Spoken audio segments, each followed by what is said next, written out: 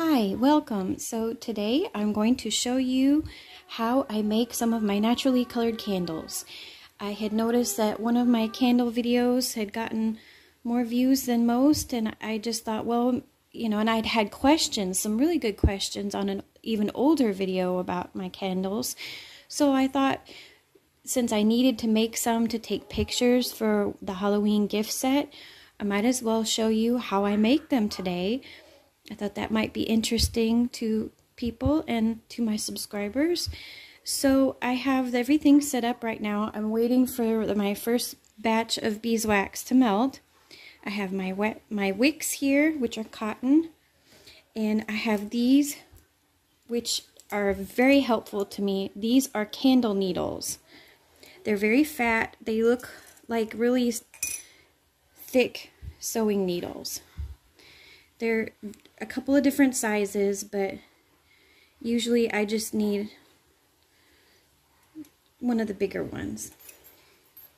Now, how you use these, and I don't know how other people make candles, if they put the wicks in after, but for me, this is just what works for me.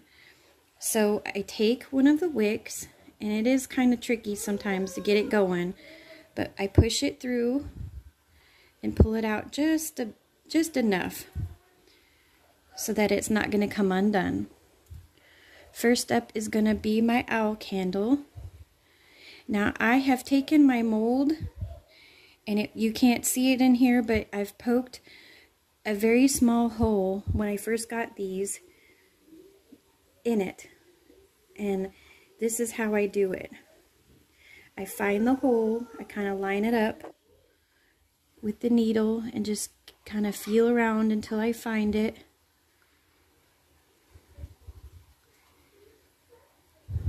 And then push it through. It's not a big enough hole to where the wax is going to seep out, but it's enough to get your wick through. Now, this is a very helpful thing I've found. That's funny. It's actually a little rack that came with my air fryer, but it's perfect for doing candles on because I don't really need it for the air fryer. So first off, I do like to remove these, except for my wheel candles, just because I think these are made of aluminum, and I don't want people having that. It's unnecessary, honestly. For the way I do them, I really don't need those. The only ones I leave on, like I said, is the wheel candle, because those are just a little bit different. So first, I have so much wick here, so I'm going to trim it so that I can put it on here. Now, first off is the owl. I have a tablespoon of very beautiful, very fine powdered cinnamon. That's the thing with any of the natural colors that you want to use for candles. You make sure you find the finest ground powder you can find, because it's what's going to make the best, smoothest candle. That is some very, very beautiful cinnamon that I get from the Spice House, which is a really nice spice shop. I first discovered it when we lived in Chicago for many years. It was one of my absolute favorite places to go shopping at in Old Town, which is a great little section of Chicago. They had a beautiful oil shop there with olive oils and vinegars, and then next to it was the Spice House.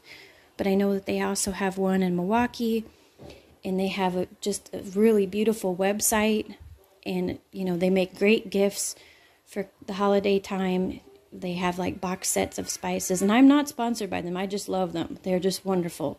They have the best paprika, I think, especially for making soap, and the best cinnamon as well. Beautiful Saigon cinnamon that's so fragrant. So I will be back when my wax is melted, and we'll pour the first candle. Okay, so my wax is melted. I put wax in a glass jar and set it inside a pot of boiling water. Not enough water to where it goes up over the edges of the jar, just enough to melt it from the sides. You have to work while the wax is very, very hot. Let's get this back just a bit. Okay, so pour in your cup. And these are eco-friendly recycled paper cups. Try not to use them as much as possible, but they are extremely handy for things, and I absolutely refuse to buy cups that aren't recycled paper. They're worth more using them. Okay, so you gotta stir, and I mean stir a lot. That is the trick. I had a very nice lady asking me questions a while back on one of my videos, and she said hers just kept sinking to the bottom. Well, this is how I keep it from sinking to the bottom. I take the stick, which these are also recycled as well, recycled wood. And I just keep stirring, stirring, stirring, stirring really fast to keep it kind of spinning. And as I'm stirring, I'm reaching underneath with the stick to every single nook and cranny of the bottom of that cup, making sure that I feel that all the powder is incorporated. That is really important, because when you pour, there'll be little chunks that didn't get in there. All right, it is ready. So you see, nice and smooth. It should look solid brown. Then the beauty of these cups is that you can make a spout with it. And we pour all the way up to the very top. Now, when I have extra wax like this, I can either pour it into a second mold if I have one, or I can pour it into my wheel mold and make a wheel candle. See, that's the beauty of those. They don't take a lot of wax and nothing goes to waste. So I'll give this just a second to get the first little bit of stuff around the edges, and then that's when you know it's safe to move it and put it in the freezer. Okay, so this is how I tell. Bring this close so you can see. See how the wax has turned faintly yellowish and it's pulling away from the sides of the mold? Just a little bit around the very edges. You can see it real good right there. That's when it's good to take it and put it in the freezer. Okay, so next we're ready to do the pumpkins. And I have my needle again. My hands are a little stained from the turmeric. It's a messy job getting that out of the container. Just like charcoal. I'm going to be making a video very soon as my containers get here, of reorganizing my soap supplies, because that shelf is a hot mess and very hard to get things out without staining yourself up.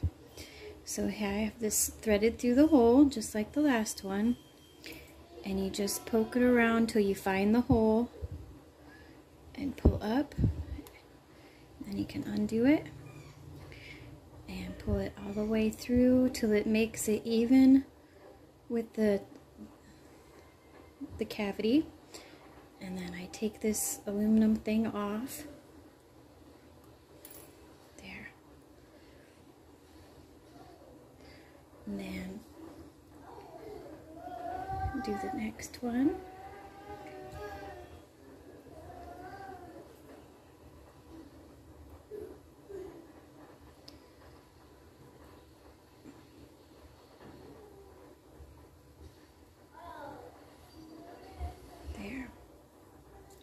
And again, find the hole, straight up. There. All right. And when my wax gets melted, we'll be ready to pour those. Okay, so I have my melted beeswax, super hot. Pour it into the turmeric. And then turmeric is a very potent natural color. It actually keeps on changing colors on you in candles, soap, any of those things like that. When I paint with my bubble bars and stuff, I tell people that the color is gonna get darker and darker, because it does. It gets, for some reason, it darkens up. So I didn't put in very much here. For these two candles, it was about 1.5 teaspoons. It's Very powerful natural color. And again, just like the cinnamon, stir really, really fast and make sure you scrape the bottom with your stick to make sure that you're getting all of the powder. You make a spout with it and pour all the way up to the top. And when it's safe for me to move these, I'll put them in the freezer too and come back to unmold them. Okay, so I'm back to unmold these. And the owl usually comes out really easy. See, that was really easy. So cute. And the cinnamon really makes it smell extra good between the cinnamon and the beeswax. And then here are the pumpkins. The smaller one is easier to get out slightly. Oh, beautiful. And then here was the other one. And there's the bigger one.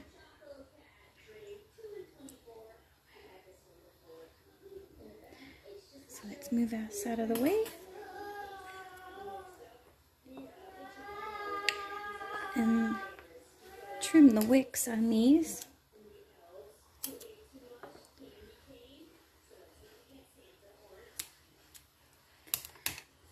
And I can't recommend enough to have an extra kind of shallow mold like this of whatever design you like, so that when you have extra wax when you're making candles, you can pour the extra wax in and have another candle. Isn't that cool? I'll clear the wheels to make it all nice and open. Put a wick through it, and then this can be one to give to somebody or one to keep for myself. So thank you so much for watching. Please check out my channel if you're interested in any other naturally colored candles or soaps or bath bombs or bubble bars or anything else I make.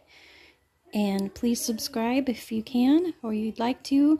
Every month I make new soap designs and I restock old favorites. So take care.